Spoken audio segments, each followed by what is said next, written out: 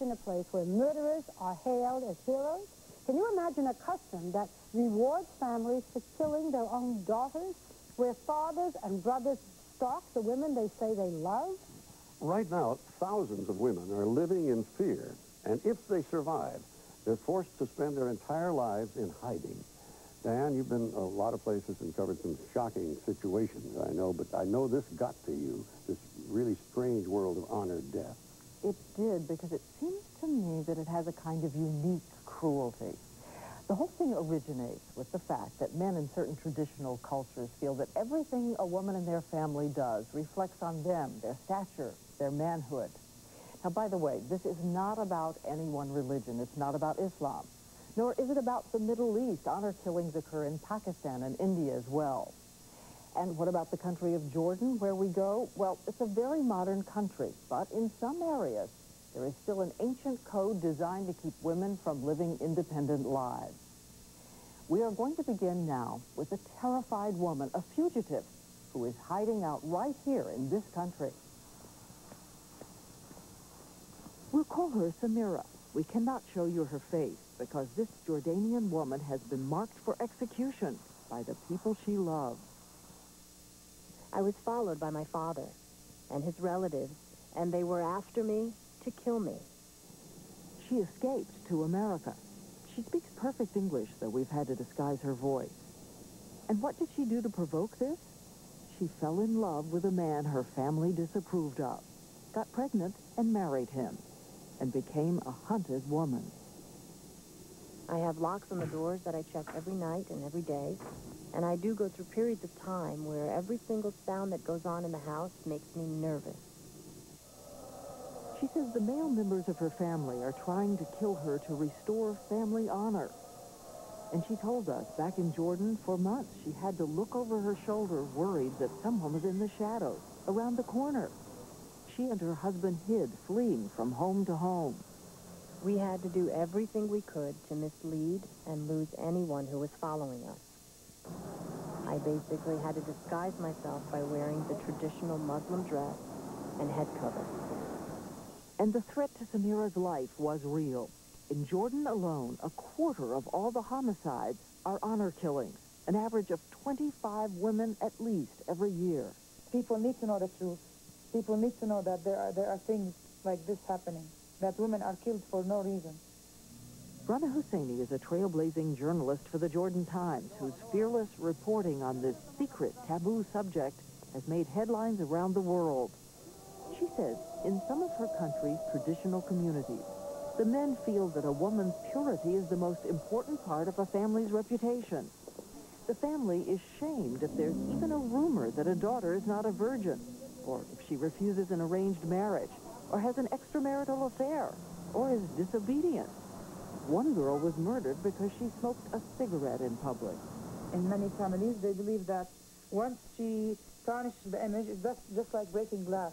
It can't be fixed. And the only way to fix it is to kill her.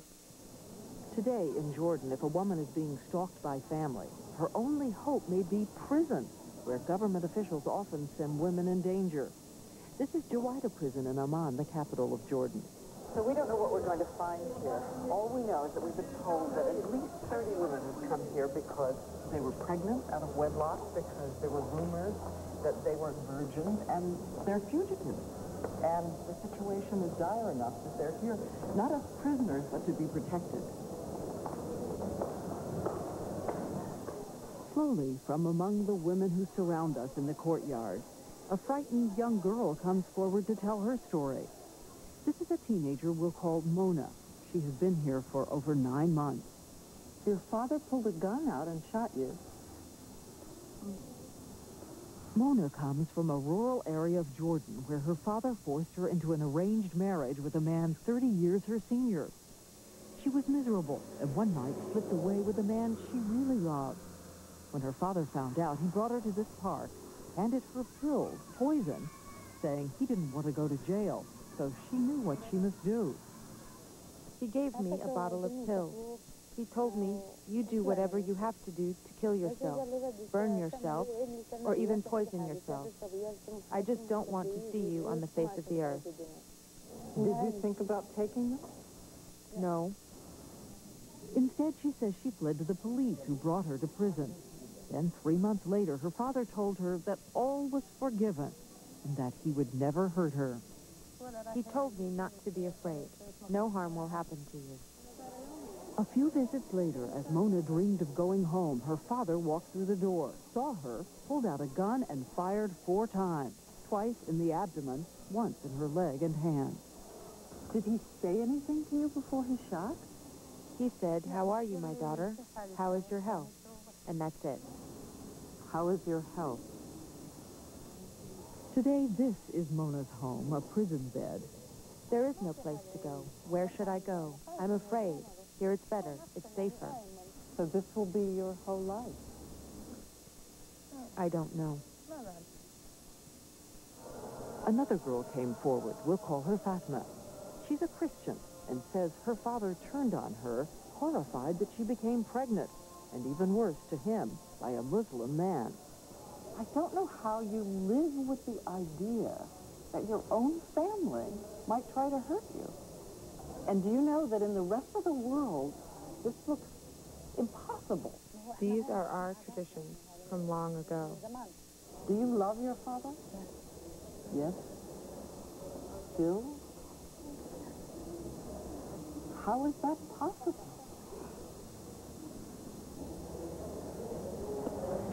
I've made a mistake.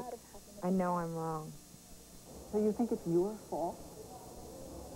Yes? Most of them who I talked to, I said, do you prefer to be outside or inside? They said, doesn't matter because I'm already dead.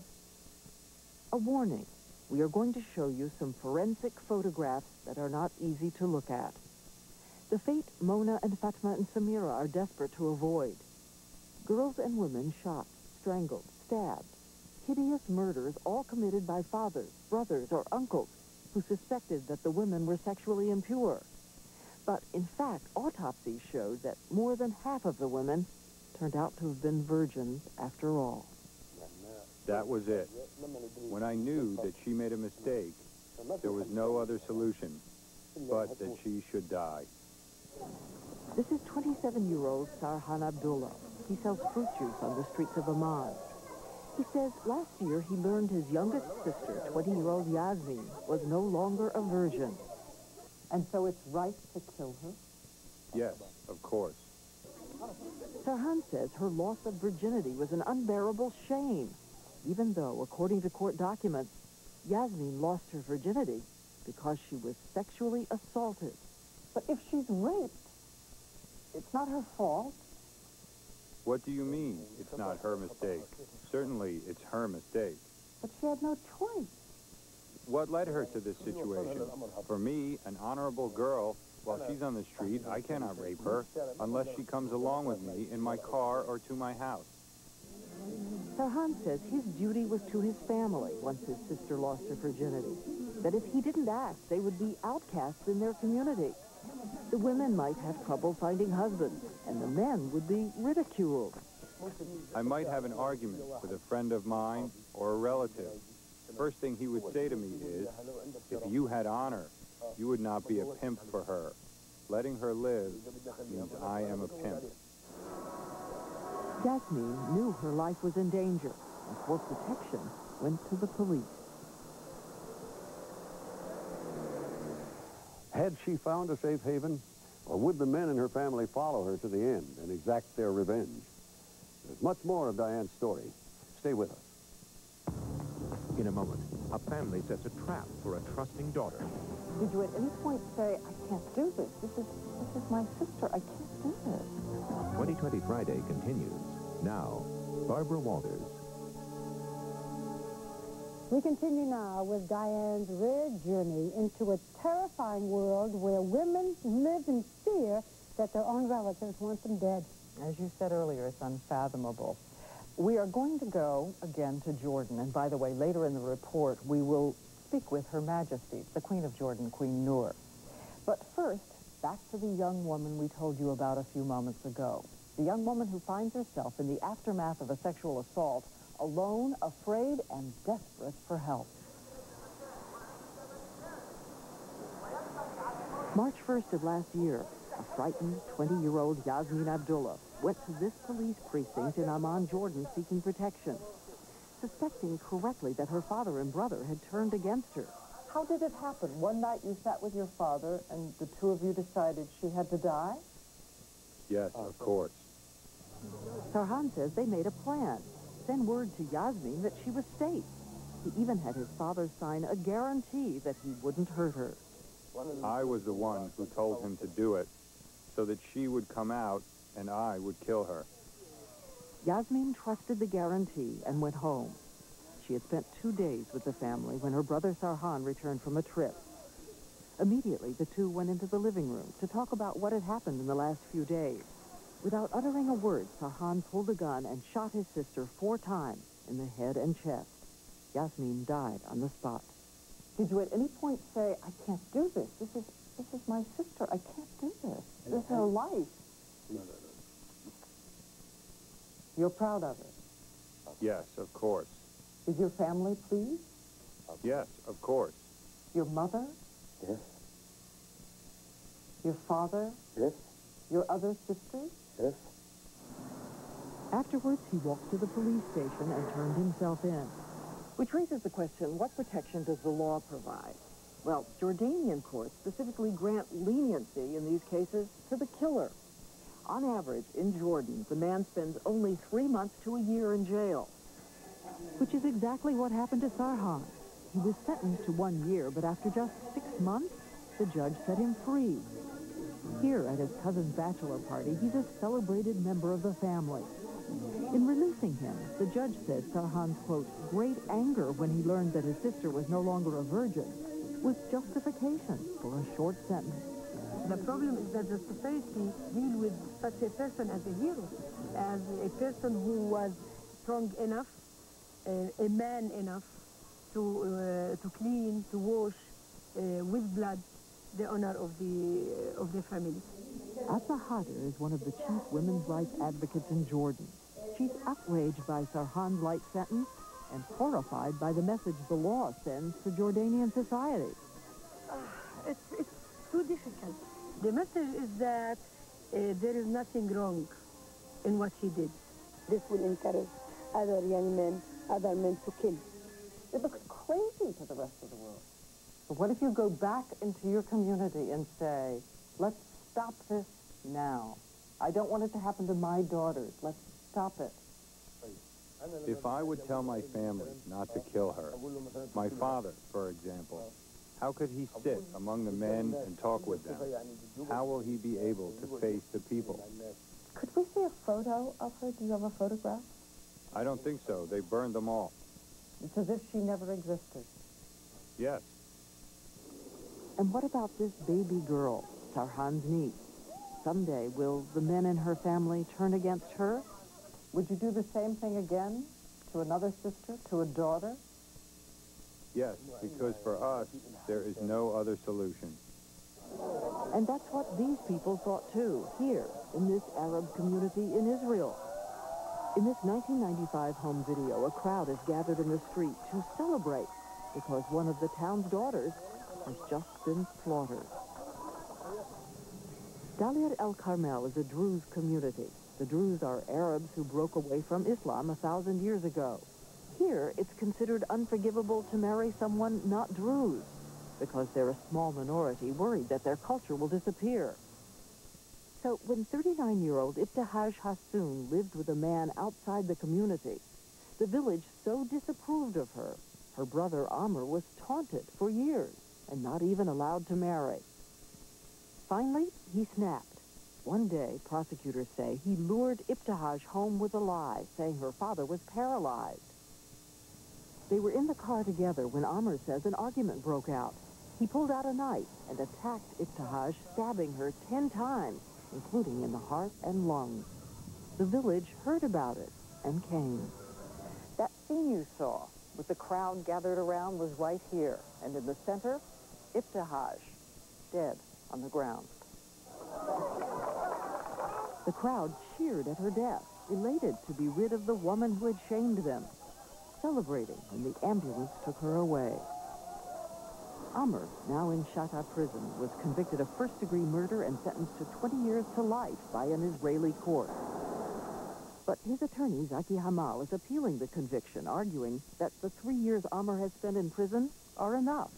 He is isolated from his family, from his community, from everything in life, just because he was involved in the death of his sister. I don't think that he is in his character killer or murderer. Of course he is a murderer. Somebody who murders somebody else is a murderer. There is no excuses for murder. There is no justification.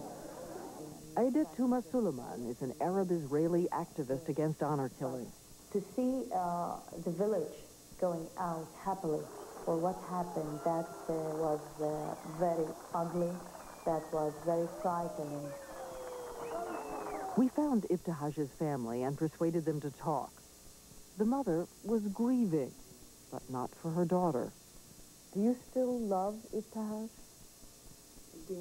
To tell you that I love her, I don't, because she made my blood boil, really boil. You're very tough. Yes, I know I'm tough. In the living room, not one remembrance of Ibtihaj anywhere, while Amr's photograph dominates the room. Every day, the family lovingly awaits his call from prison. But what if he is eventually free to come home? Will his sisters, Jacqueline and Johanna, live in fear? If someday you make a mistake, are you going to be afraid of Amr? No. But why not? If you make a mistake, what's to stop your brothers from killing you? She's the one who made the mistake. She's different than we are. A murder happened in this family, so they are threatened. Even if they think differently, they will not speak about it. I get the sense that you don't agree with what your brother did. I get the sense that you don't feel as your mother and brother do. Yes. Yes, you're right about that. But also what they said was right. We also went in search of the village leader, Akram Hassoun. He says he opposes honor killing, yet he too is working non-stop to bring Amr home, and says no one in the village wept for Ibtihaj. Would what happened to her have happened to a man? No.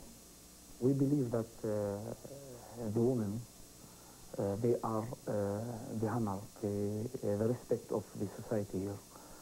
When you use the word respect, yes, kind of sends a shiver through women in America. With this kind of respect, who needs enemies? You know, nobody will understand this situation in your society in America. You will not understand this well. But what about an American-born woman who lives in Jordan? Her Majesty, Queen Noor. She says for years she wasn't aware of honor killing because the practice was so hidden. But now, she adds, momentum is building for change. The big question is, what's taken so long? They assume that you could go in, or His Majesty could go in tomorrow, issue a decree, and to say, it's over. Don't do this anymore. Won't tolerate this anymore, and it can happen. Why not? It isn't ever really possible to change an ancient cultural tradition by decree. But for those who have lost their lives, there's no... We all should have acted sooner. The Queen is pushing for a new law to eliminate the kind of lenient sentencing which allowed Sarhan to get out of jail. She's also supporting the creation of shelters so that women like Mona will have someplace to go. Is this of personal importance to you? Oh, yes, of course it is. It's important to me as a Jordanian, it's important to me as a Muslim, and it's important to me as a woman, of course. And a mother. And, of course, as a mother. Again, Rana Husseini, the Jordanian journalist who brought the story out into the open. I think this is very important for people to see that the leaders are talking about it. And this is how we start. You know, something has to change. We're approaching the 21st century, and we are still living in the 19th century.